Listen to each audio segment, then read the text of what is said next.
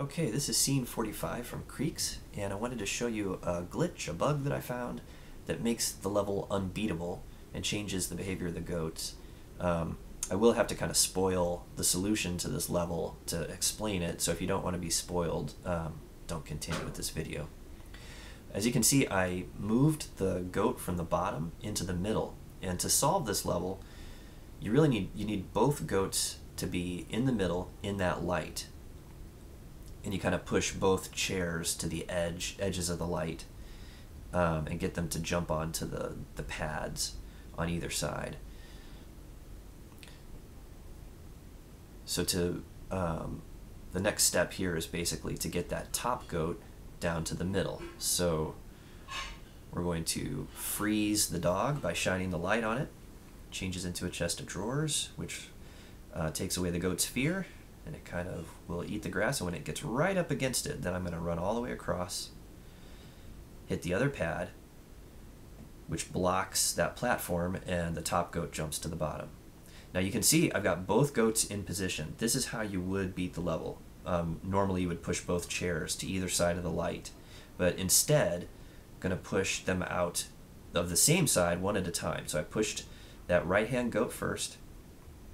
He's going to come back and just kind of hover on the edge of the light, and now I'm going to push the left-hand goat on top of the other one. So you see they've both changed to goats, but they are at this point, they're now glitched because I pushed one on top of the other. So if I move out of the way, the goats will come back to the grass, but the left-hand goat is kind of frozen there, and you see I've turned on the light and he did not change into a chair, and I can even walk on top of both of them. So they're not behaving properly. Turn off the light, and that left-hand goat still is not walking over to the grass. The right-hand one is normal, and it does want to come over, but I guess it's sort of blocked by the left goat. And as you can see, I can just get right on top of that left goat, and I don't die, nothing happens. So he's sort of in between.